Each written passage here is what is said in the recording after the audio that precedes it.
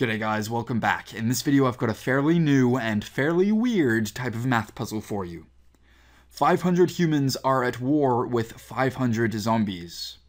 And in this war we're going to assume the following. We're going to assume humans die at a rate proportional to the number of zombies.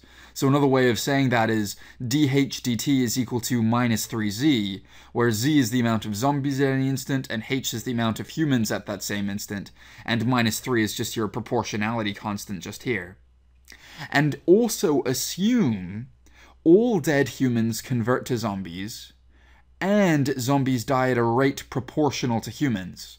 So another way of writing that is dz dt is equal to 3z minus 5h.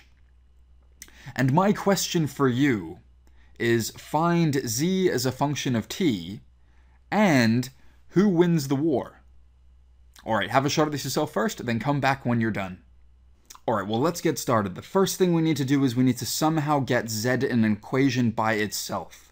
And as you can see, there's no easy way to do that unless we differentiate this bottom guy just here. So let's do that. If we were to differentiate that bottom expression, we're left with z double dot on the left-hand side is equal to 3z dot minus 5h dot like that. And now we can substitute h dot, which is dh dt, for minus 3z. So let's do that. We're left with z double dot is going to be equal to 3z dot minus 5 times by dh dt, which is minus 3z, like this. And so this is quite interesting because this shows that to solve for z, we need to solve a second order linear differential equation, which is going to be z double dot minus 3z dot minus 15z is going to be equal to 0. Okay? So in order to solve this second order differential equation, we need to guess a solution, and I'm going to guess the solution z is equal to e to the lambda t, like this. And this is what happens when we plug this guess into this equation. We'll be left with the characteristic equation lambda squared minus 3 lambda minus 15 is going to be equal to 0. And this shows that there are two real roots. And let me prove that for you. Lambda is going to be equal to minus b plus or minus the square root of b squared minus 4ac all divided by 2a, like this. And when you go through the maths and plug it into your calculator, you can show that one value of lambda is going to be 5.65, and the other value of lambda is going to be equal to minus 2.65. You can plug that into your calculator if you don't believe me. And so what this shows us is that the generalized solution for the number of zombies at any instant of time is going to be equal to a, some constant a, times e to the 5.65t plus b e to the minus 2.65t, like this. Okay, awesome. So now what we need to do is we need to plug in initial conditions to solve for these constants a and b just here. Now, what are our initial conditions? Well, we know when t is equal to 0, that's when we're starting our experiment. We know that the amount of zombies is going to be equal to 500, and the amount of humans is going to be equal to 500 as well. So we can actually plug this into this expression directly and say that 500 is going to be equal to a times by 1, that's what happens when t is equal to 0, plus b, like that. Now, unfortunately, this isn't enough information to solve for both the constants a and b. We need more information. So we're going to use this guy again. And so what I need to do is I need to differentiate z with respect to time, and then plug in t is equal to 0. So let's do that. dz dt, when time is equal to 0, is going to be equal to, bring this guy forward, it's going to be 5.65a, plug in t is equal to 0, this turns to 1, minus 2.65b, and then plug t is equal to 0, and you get 1 there as well. Okay? And we know that's going to be equal to 3 times 500 minus 5 times 500. So 3 times 500 minus 5 times 500. Now, I won't bore you with the mathematics, but if you were to solve for a and b, then you would get z is going to be equal to a, which would be 39.3 e to the 5.65t, and b turned out to be 460.67, and then we times that by e to the minus 2.65t, like this. And so we've got it.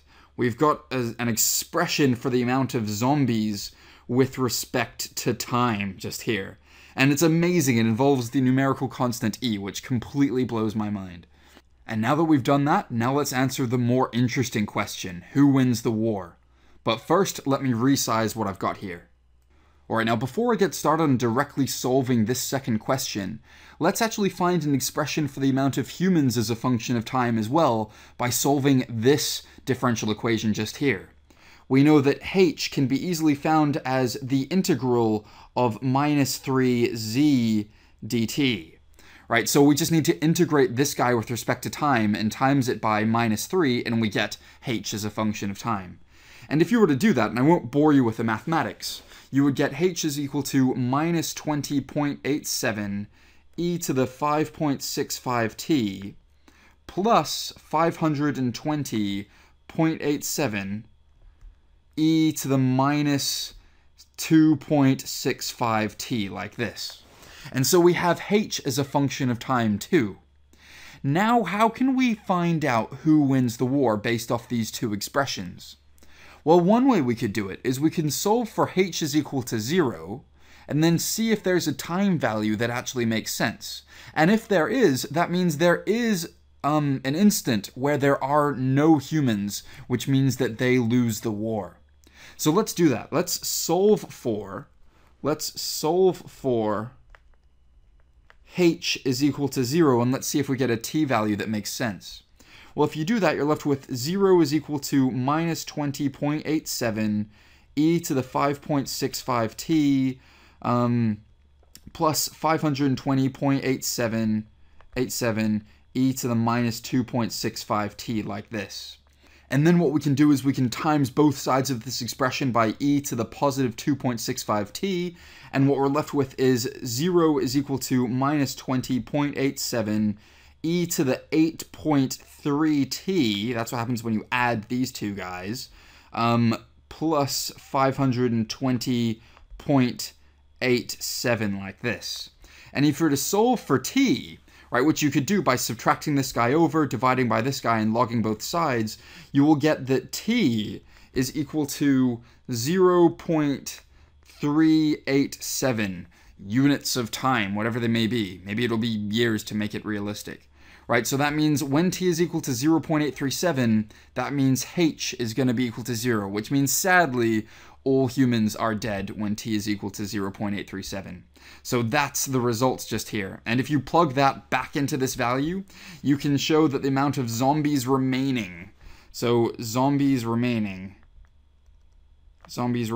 when the humans lose is 516 just here. So humans lose and zombies win, and there's 516 zombies at the end of the war.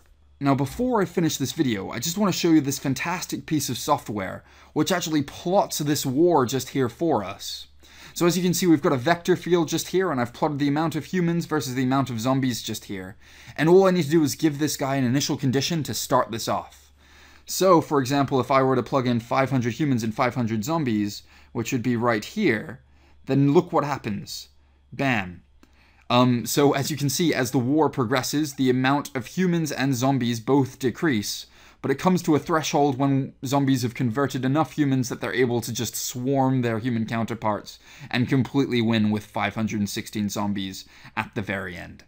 And the best thing about this software is we can play this battle out in multiple different scenarios. So for example, if there were 200 fewer zombies and 500 humans, then the humans will convincingly win just here. But for example, if there were any other value, maybe there was 300 zombies and 400 humans to begin with, then humans would win like this, and you can just keep playing around like I have done just here. Anyway, I hope that made sense, guys. I hope you really liked that video. It was a little bit fun, a little bit stupid, but I hope you enjoyed it. Cheers.